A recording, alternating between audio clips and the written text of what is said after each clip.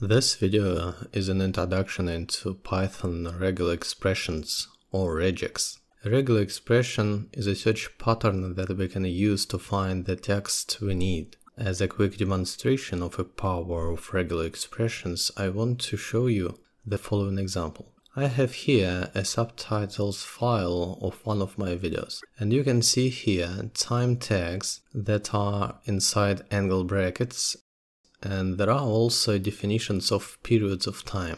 For example, I want to get rid of all time tags and these lines with the time periods. And the best way to complete the task is to use two short regular expressions.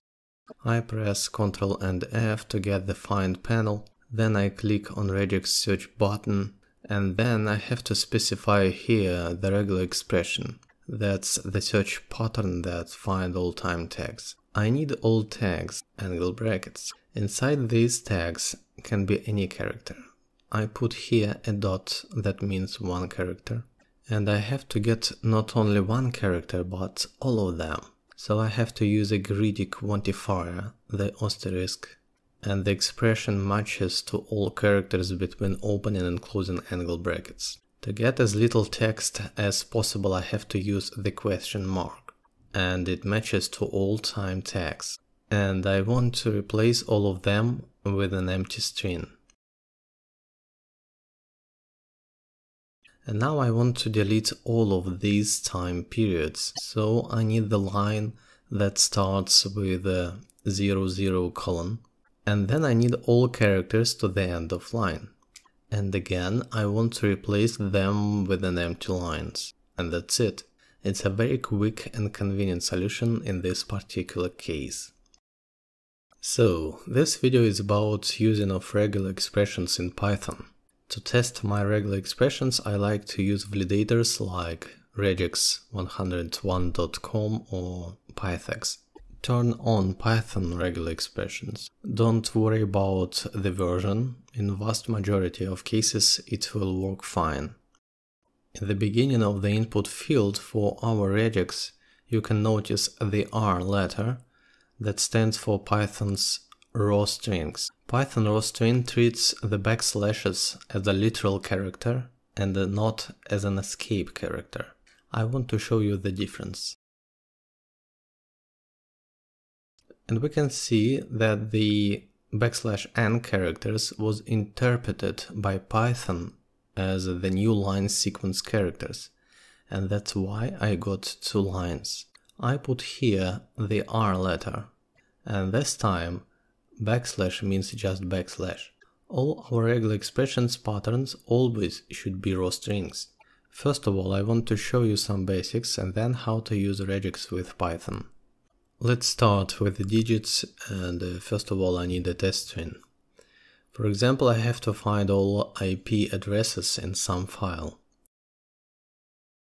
All regular expressions can work like a regular search. For example, if I input here 1, the validator finds all occurrences of the 1 in the text.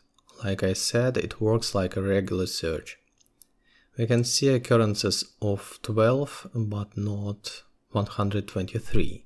It's working, but it's not a universal way of search. I need to abstract from particular numbers and get all digits in the text. And to find all digits from 0 to 9, we have to use \d. \d means a digit, only one digit. And we can see that the validator immediately found all matches. There are 27 digits. But I don't need separated 27 digits. I need only those sequences of digits that are matched to an API address pattern. Each IP address consists of 4 parts. And now I have to set a quantity of digits in each part. To do it, I have to use curly brackets. And inside them, I'm specifying that I need from 1 to 3 digits, because each part of an IP address can contain from 1 to 3 digits.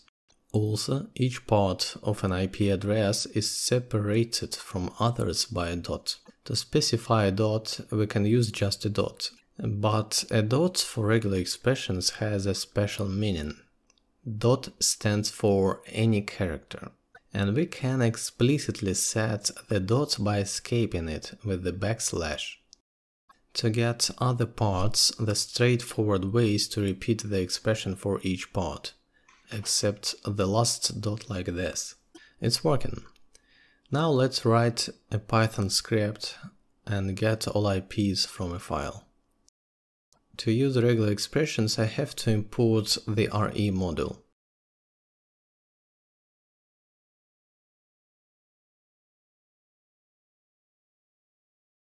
Then I have to open the text file and read it. And now let's define our regular expression.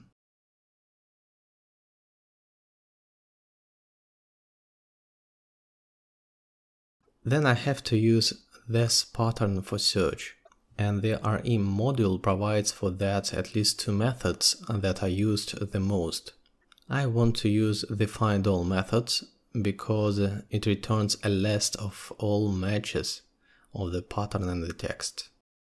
And if I run the code, I'll get the list of all IPs in the text. The search method will scan entire text and will return none if there is no match. Otherwise, we'll return a match object for the first occurrence. To get the match, we can use the group method. Okay, then let's find in the text some words, an email, for example, or a Twitter. There are several ways to get non-digit characters. The first one, I can use square brackets to specify a set of characters I want to match. For example, I want to match all lowercase letters. I need all characters from A to Z, or from A to E. Or let's say I need at character and the dot. In other words, inside square brackets I enumerate all characters I want to match. And it's looking like a list of these characters. If I want to find all characters except these ones, I have to use the current character before them.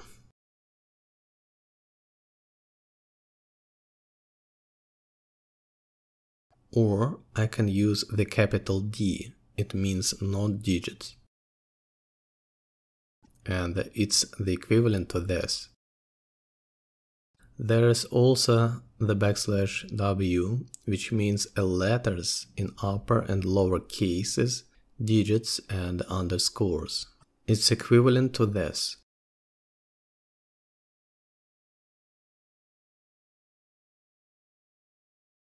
And now let's find all email addresses in random text. Actually, it depends on the rules, but we know that any email consists of two parts. One part is before the at character and another after it. And in the most simple cases, both parts can contain words, digits, dashes and dots. But dashes and dots can present in the first part alternatively. But it doesn't really matter now because it's just an example. Well, I need letters, digits and underscores, so I can use a \, and W. I need all of them, so I have to use a plus character. Plus here means at least one occurrence of the pattern left to it. Then let's add at character. And then again \W plus. Then I want to find the second part, and now I need a dot. And again \W. Well, now I want to solve the issue with the first part. That should contain alternatively dots and dashes. I want to use a set, square brackets, and inside I'm specifying a dot. Then I'm using a pipe character that stands for or, and then dash.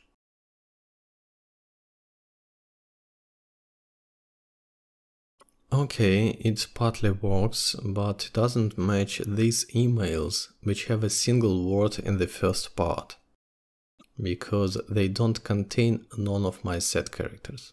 And now I have to specify somehow that this minimal case I need too. And to get it working, I need to put after the square brackets the question mark. The question mark has a special meaning too. It stands for 0 or 1 occurrence of the pattern left to it. Practically it means that if there is no matches of the first part, it will be okay. And that's why it matches all emails with a single word in the left part.